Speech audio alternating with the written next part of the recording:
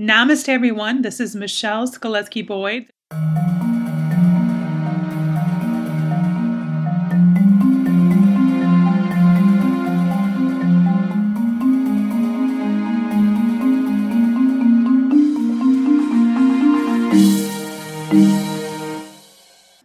Now, there are a few of you I know who are just getting to know me, so I just want to briefly share that I am an intuitive empath and a transpersonal hypnotherapist. My job is to help guide you to a place where you can confidently raise your frequency, and the purpose of this course is to allow that to happen by calling in the assistance of your angels. So welcome, everyone. I'm very honored to have so many joining the call, and I welcome all those who are listening into the recording. And because time and space are merely illusions, your energies are also here in this moment. I really trust that you're open to receiving the energies today. So I'd like for everyone to begin by taking a nice big breath. And as we begin, some of you may want to listen to the first portion of this call with a notebook and a pen. We're going to go about 90 minutes. So if it feels right for you to doodle or to take some notes to help you stay focused on the words a little more, I'm totally okay with that. I'm deliberately beginning the course by speaking to your logical mind so that it can align nice and perfectly. And then when the time is right, we'll be closing our eyes, opening ourselves to intuition and inviting the angels to connect. So most important, it's important that you be fully present, fully be here in every way by creating a sacred space whereby you can get a feel for my energy, a feel for your own intentions, to be able to go within as the time is right. And so obviously it's important that you be in a safe space, not multitasking, not driving. It's also about following your own intuition, your own free will. So I'm teaching this course in a way that aligns with my truth. So be sure to stay aligned with yours. Be aligned with what feels good to you. For example, if I use the word angel, but you prefer archangel instead, then go with what feels good to you. If I ask you to picture something that is green, but your intuition is saying yellow, go with your truth. Trust that it holds special and deep meaning for you. So during our time together, we're going to be discussing just a little bit about my background. We'll be talking about the order of angels and how they came about. Since I love words, we're going to be defining angel and the many different ways to communicate with your angels. And then I'll be offering a few angel messages to some random callers, trusting that this will help attune the entire group so that each of you can deepen your experience, allowing you to connect with your angels on your own in love and light with a little bit of guidance from me. Now, because we all have free will, though you might have heard this before, I need to say it again. Your angels cannot assist without your permission. Now, some of you are hurting. Some of you have been angry because you've experienced a death or a loss or major significant changes, and you have pushed your angels away. Because of free will, they're not able to connect. Some of you have gotten very angry, and I know from experience what this is like. I know what it's like to get so angry and so upset that you just say, piss on the world, and you push everyone that you love away. Even your guardian angel who's with you from birth until death must step back. So if you're feeling disconnected, it may be that you lost complete hope and you pushed your angel completely away. So with very few exceptions, your angels can intervene. So please take a moment and ask yourself if you're really ready to connect, really ready to open yourself.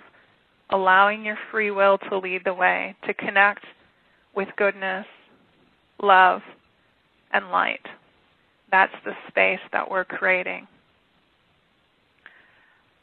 I know many of you are here because you're in transition. Some of you are stuck and are losing hope. Some of you have a desire to change. Others of you are more curious about the nature of angels, while many of you really just wish to strengthen your awareness of them. So I welcome each and every one of you, and no matter where you are or what you're going through, your angels are with you, waiting to assist you. My first encounter with an angel was when I was 4. I was undergoing surgery, and because I was so small, my legs and my feet were tied to the bed, and my forehead was strapped down as well. I remember falling asleep, and as I fell asleep, I remember just sensing and feeling this magnificent, brilliant beam of light.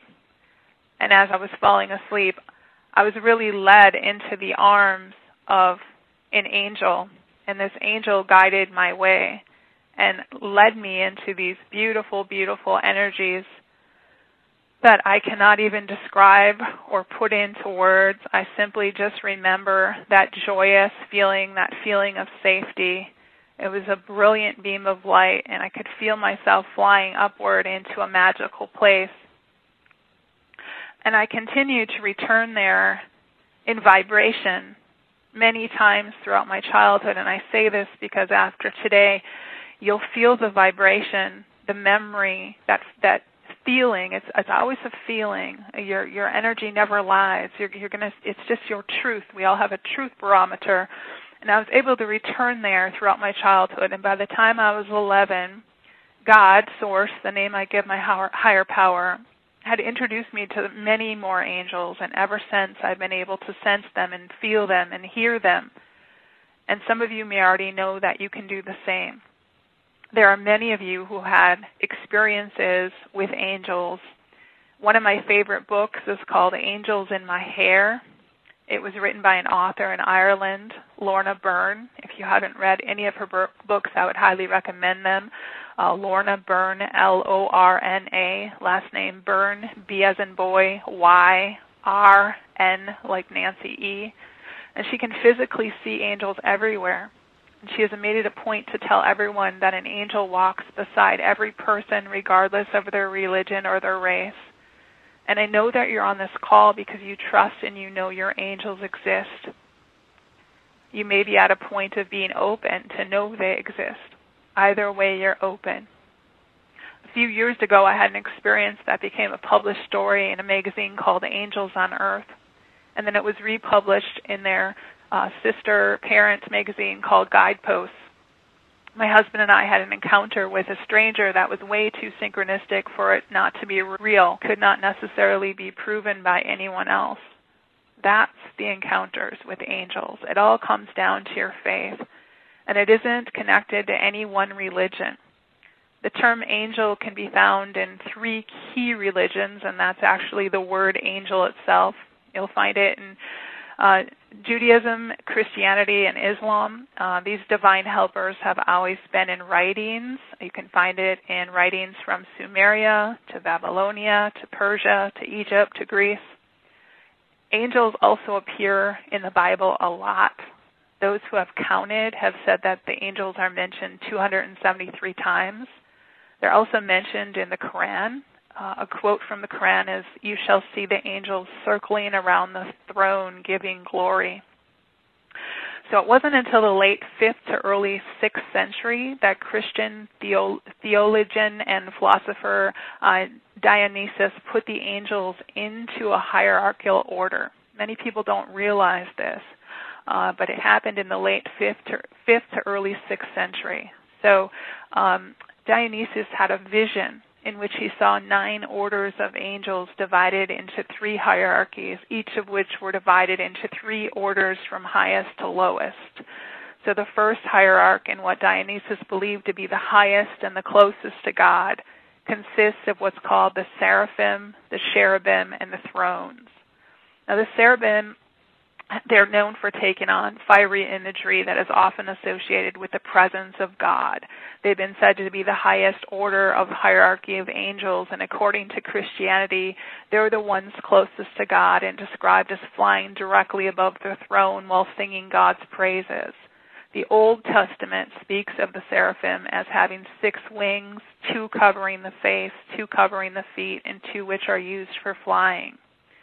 Then there's the cherubim, and they're said to be second order of God, described as the charioteers, said to be the record keepers of heaven, described as childlike. Some people think of them as Cupid-like. There are then the thrones, the third order of angels. Their name means wisdom, or one who prays. They are known for standing next to the throne of God and serving as God's chariots. In other words, they're God's wheels, described as having 4 wings, 4 faces with a sparkle like burnished brass. Their orders come from the seraphim and the cherubim, and they are responsible for ensuring that our world, our cosmos, remains in order. The second sphere that Dionysus put together in the hierarchy were labeled dominations, virtues, and powers. Dominations are the 4th-ranking order of angels. They act like the middle management between the upper choir and the lower choir. According to Jewish traditions, the success or failure of nations is decided by this order. The dominations have been described as wearing long albs or gowns reaching down to their feet, hitched with golden belts, adorned with green soul, and they carry golden staffs in the right hand and the seal of God in the left.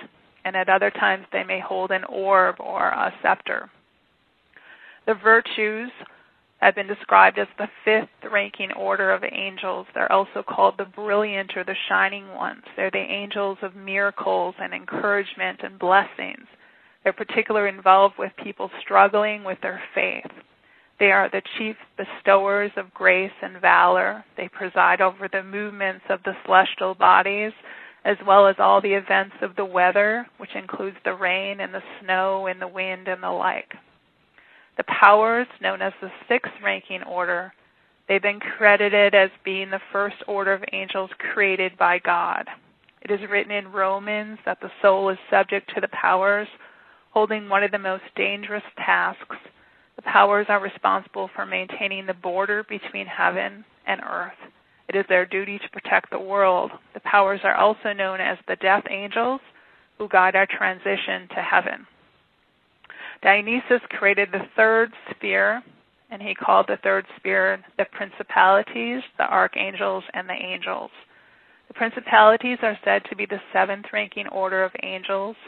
They are the head of the final choir, watching over the mortal world, guiding and protecting the earth's nation, the cities, and the towns. The archangels, which is the 8th-ranking order, are said to be the most widely known order of angels. They aid humans. They carry God's messages. They are ultimately in command of God's armies of angels, with Archangel Michael believed to be their leader. The most common archangels believed to be standing before God: Archangels Michael, Jophiel, Shamuel, Gabriel, Raphael, Uriel, and Zadkiel. There are also others sometimes mentioned, such as Metatron and Sandalphon. There are also many more. The 9th order are angels, sometimes known as guardian angels. They are said to be the closest to humanity, responsible for watching over, protecting us, and being our companions.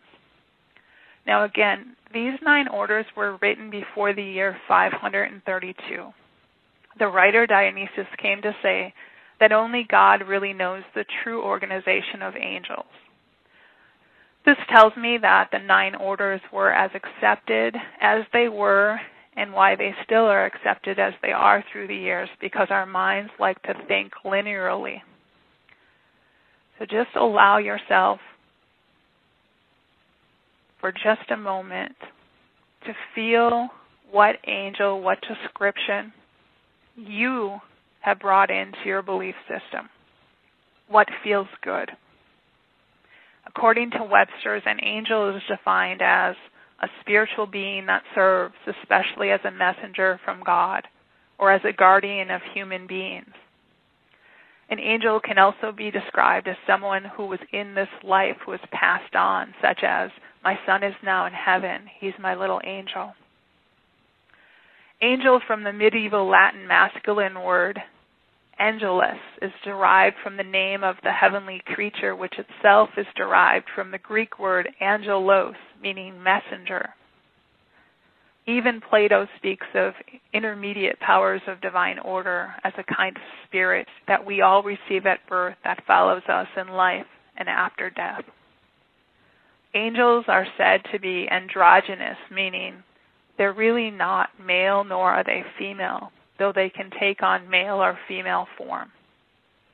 People who have connected to angels are described doing so in many ways. We all have different ways of receiving communication, and we have the ability to tap into all these different receiving ways, and and many people in the world call these clairs. So there's clairvoyancy, clairaudiency, clairsentience, claircognizance. There are also some others, such as the sense of taste or the sense of smell. But I'm going to focus on the 4 that are most common, and we're going to go over these very briefly. Clairvoyancy is the ability to see. So when you're seeing an angel, it's sometimes like a movie on a screen, or sometimes you get this flash where you say, okay, I just got this flash, and I saw this angel in a long robe, and she had like blonde hair and blue eyes. So when you close your eyes sometimes, it might look like a door to another world opens. You just simply see it in your mind's eye. Some of my friends who are very good at clairvoyancy, they look at a white wall or a blank wall, and they immediately have the image begin to present itself right on that white wall, and they can see clearly and begin to describe in detail everything that they see. So when you're doing creative work, when you're doing intuitive work, let me ask you if you get a clear image of your head in it first, or if you dream in color or with vivid images. When you close your eyes, can you clearly see an object of your choosing? Do you get a visual solution to your problems easily? Can you envision and create artistically? Do you see lights or auras around people, around plants, around animals? Do you see things moving out of the corner of your eye? These are all clairvoyancy. Clairaudience is the ability to hear your higher self, your angels, your spiritual team. Do you sometimes hear music playing in your head, yet you know that you're not the artist or the writer of the song? It's the same type of feeling when you get clairaudient messages in your head. It's a new personality. It's not your own. It's like a song that plays in your head. Have you ever heard a voice clearly next to you, and it sounded like my voice right now outside of you, yet no one was there? That's also a form of clairaudience. Some people have that ability. Some people only hear it internally. Do you hear voices upon waking or upon going to sleep? Do you wake up in the morning and feel like you heard something outside of you, such as whispering music or voices, though there was no one there? Do you get words popping into your head just fully formed, which are very relevant to you? Do you lie in bed at night and it sounds like someone may be whispering to you through your pillow?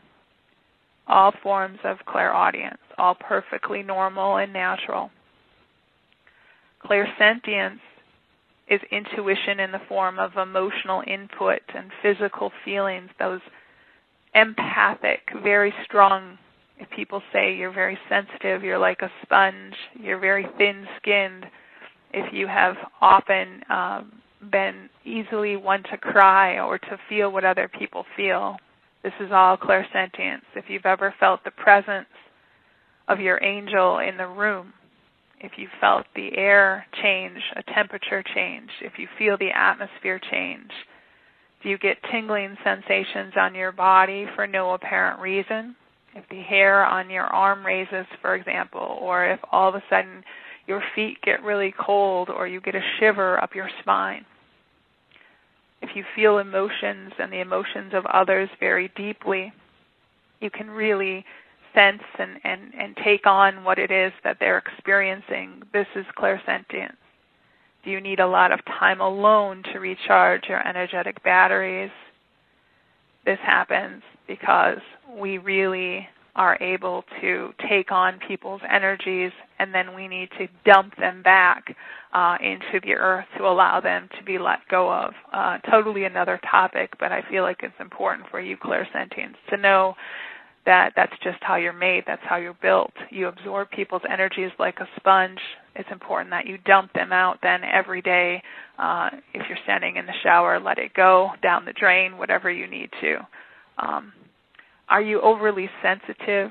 Do you just know how someone else feels? Do you rely on your feelings as your primary source for decisions? That's all clairsentience. Claircognizance is intuition and inner knowing. It's I just know because I know. So it's information, ideas, concepts, thoughts that just come to you with a feeling of importance. Just pops into your awareness, pops into your head. It may be just a gut feeling, just boom, it's there. It's knowledge that flashes into your mind from seemingly out of nowhere. So, for example, you may know who's on the phone without even looking at your caller ID. You may know personal things about someone that you just met. You have no idea how you know it, you just know. You just know because you know, and although you may not know why or how you know, it's important that you trust that. So people in this category tend to be in their head a lot, and because they're in their head a lot, they question and they doubt. So that's their biggest work on is self-doubt. They're often very analytical. They're good at understanding abstract concepts and solving problems. So if your mind often has the final say in things, you're most likely claircognizant. If you get lots of great ideas that just pop into your head out of nowhere, claircognizant. If you're good at solving problems, you can size up people and just know something about them without being told. So I've had clients ask me, how do I know the difference between intuition and a thought? So I just want to mention here, it's very simple. Claircognizant information just pops in and almost always has absolutely nothing to do with what you're thinking about at the time. Okay? That's really important. I'm going to say that again. Claircognizant information will pop into your head. It will just immediately, all of a sudden you're just, you're busy working and you're thinking about having a tuna sandwich, and boom, you get a message from your grandma in your mind. That's claircognizant. It has absolutely nothing to do with what you were thinking about at the time in most cases. Okay? Now, everyone has the gift of all of these different clairs. Some are more easy to access. Some of you that are claircognizant may be so in your head right now that you're asking lots of questions like, how do I know if I can connect to my angel? You're really caught up in the knowing and the understanding. You may be in your head wondering whether an angel is the same as a spirit guide, or whether connecting to one order of angels is better. Like, is it better to connect with the archangels or the virtues? Are they more powerful than the guardian angels? So what I'll say to this is that there are really too many beliefs and too many opinions to really say that one way is the right way. It's really important that you follow your own truth. Now, some experts say that guides present the path and angels help clear the way by giving you more courage and more confidence. And some say that archangels never walk the earth, whereas angels or guides have taken human form and may be a deceased loved one or a departed pet. Again, I encourage you to go with what feels true for you. From my experience, every person, and this is the experience of Lorna Byrne as well, has one primary being, and many others, but one primary being whose energy is the most prominent. You can call it a guardian angel, a guide, an archangel, a principal protector. This high being of light loves you absolutely and in every way, stays with you from your birth to your death. Again, free will allows you to push it away. It's still next to you, but there's like a door between you and it. So light beings are always around you. Some are there to comfort you and calm you. Some may come in to help you through times of grief, to soothe you in times of pain, to deliver hope or healing or prosperity. The list can go on and on.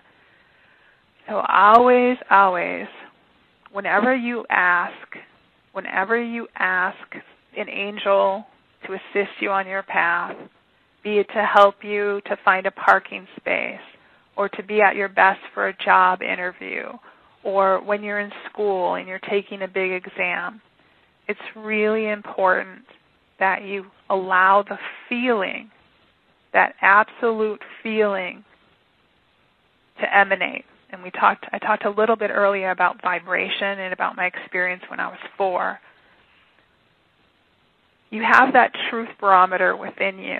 You have that feeling of love. You have that feeling of knowingness. You have a feeling of knowing, of making decisions and of choosing your own path. For example, if you're asking your angels for assistance in finding a parking space, feel and act as if it had already happened, and trust your angels right with you. Again, every one of us has at least one with us from birth to death. Always, always, always, always. It's very important that you know this. They're with you always. They're never leaving you. They're like your shadow. They're there, okay?